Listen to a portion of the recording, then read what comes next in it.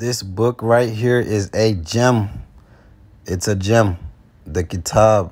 Kitab is Arabic for book. So the Book of Adam, from the most authentic records of antiquity. The Book of Adam. All right, diving right in. The most authentic records of antiquity which have come down to us state that Adam was created on Friday afternoon on the hour of Asr.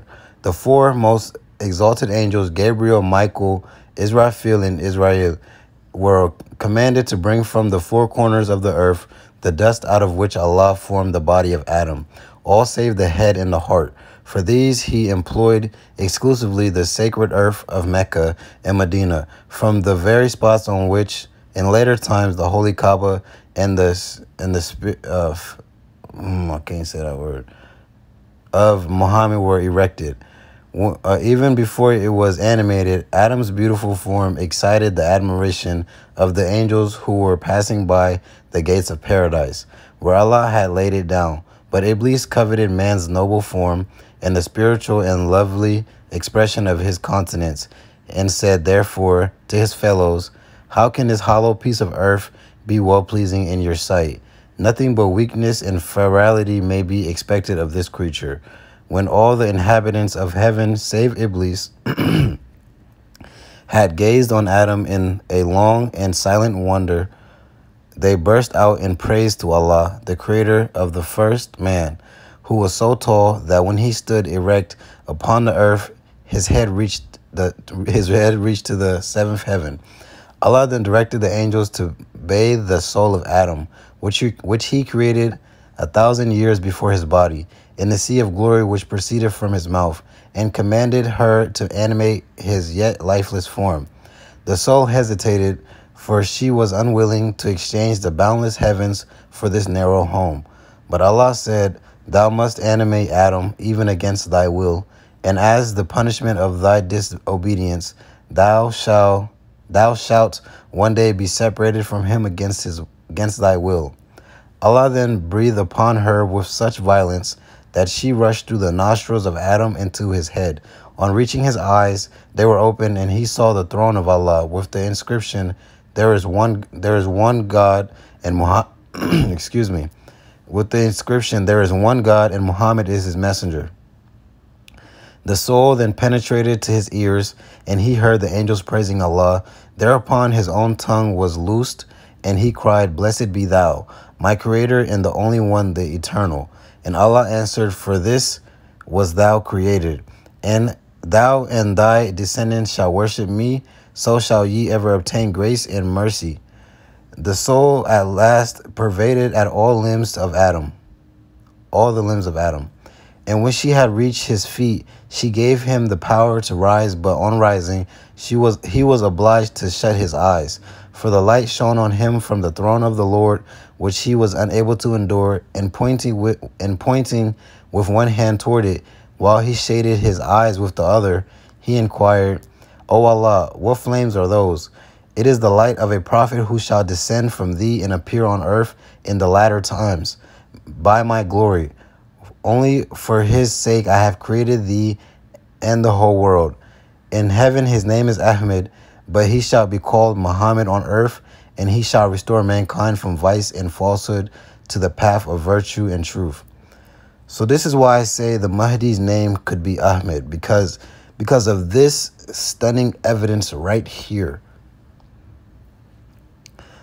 Move on.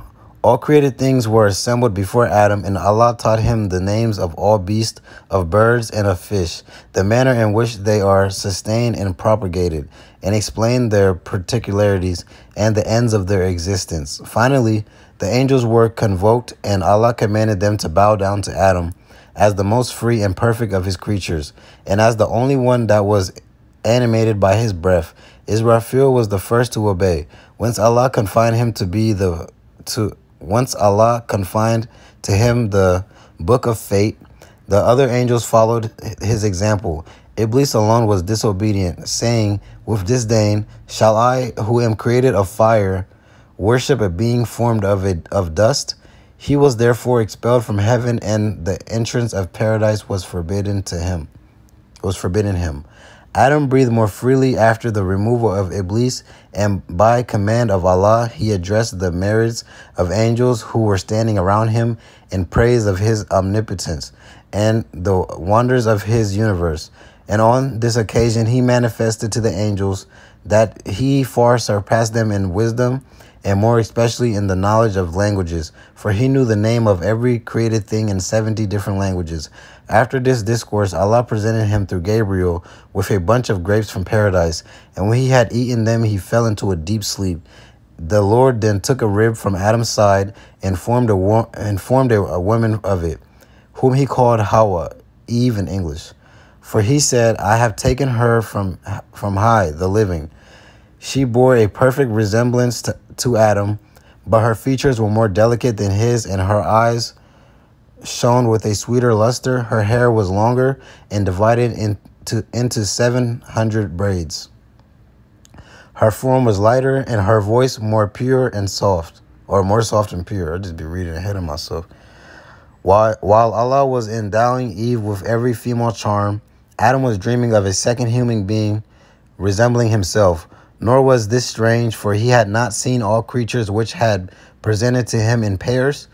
When therefore he awoke, he found Eve near her. He desired to embrace her, yet although her love exceeded his own, she forbade him and said, Allah is my Lord. It is only with his permission that I may be thine. Besides, it is not meant that a woman should be wedded without a marriage gift. Adam then prayed the angel Gabriel to intercede for him with Allah, that he might obtain Eve for his wife, and to inquire that marriage gift would be demanded. The angel soon returned and said, Eve is thine, for Allah has created her only for thee. Love her as thyself, and treat her with indulgence and kindness. The marriage gift which he requires of thee, that thou shouldst pray 20 times for Muhammad, his beloved, whose body shall one day be formed out of thy flesh and blood, but whose soul has dwelt in Allah's presence many thousands years before the creation of the world. Okay, I'm gonna stop right there. I'm gonna come back to it later, not later, but very soon, because that right there is basically Genesis, like describing not all of Genesis, but the very beginning of Genesis.